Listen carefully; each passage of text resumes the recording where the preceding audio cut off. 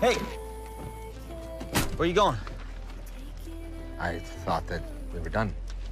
No. I want to show you this. I've been going through the microfiche at the library. Every damn page of the Gazette following the crash, looking for her name, for someone who fits her description. October 12th, 1948. This is 2 days before she was captured and taken to Caulfield. Mm-hmm. How do you go from being gunned down to smiling next to a prize-winning pumpkin to an alien torture chamber in a year? If they loved us, if they fought for us, why'd we wake up 50 years later scared and completely alone? Why didn't they come for us? Garen, there's more to this story. We're gonna find the answers. Okay?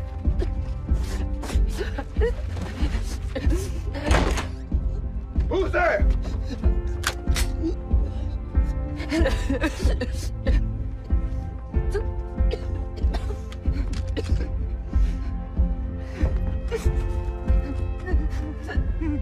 What sort of bad did y'all come across? Look, man, I just want to help you.